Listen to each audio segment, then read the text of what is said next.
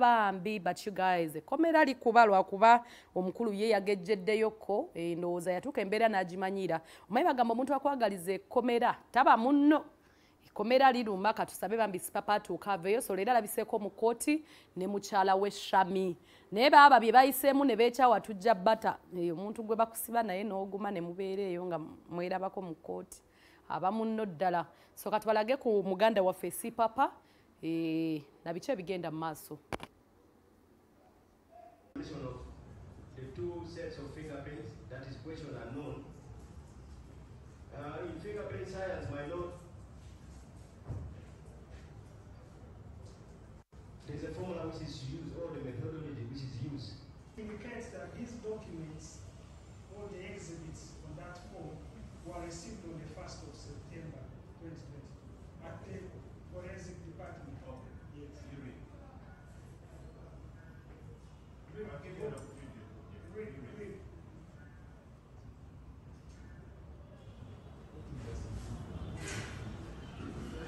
Don't pick out. Just this now, since we have a document. Read from the start. From the start. Yes. Date of offense or scene of crime.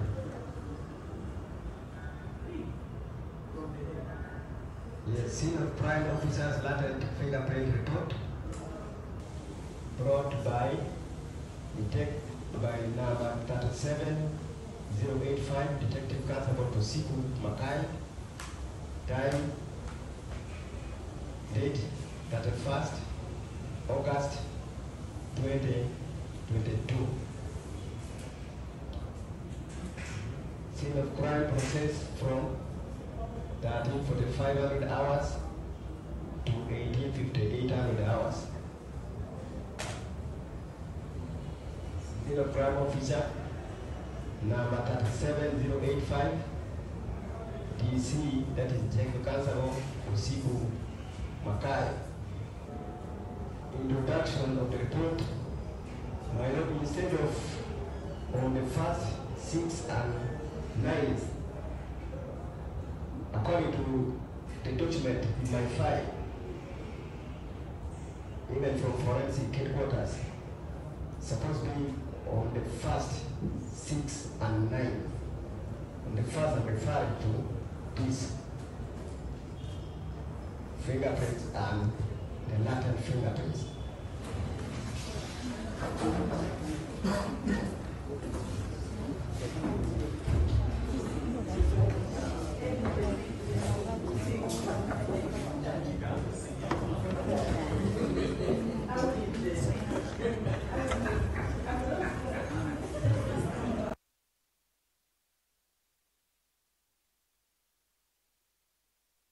Okay, byebyo nno ebyabadde mu kkooti katongere kubanga ate tusabira muganda waffe Sipapa obulamu bubeere ng'ate bambi Katonda amugondezamu munnange ate yamanye ekituufu omusango bagusale mwana yeewuubye mu kkooti oyo yeewuubye mu kkooti ebyaddala so if you're there ng'obadde osuubira ekkomera lyangu labira ku Sipapa abaana abo balina obudde bwonna okukola buli kimu so temuzza misango mugyewale making sure munnange ebintu bitambula nga waliwo ngambye birthday wano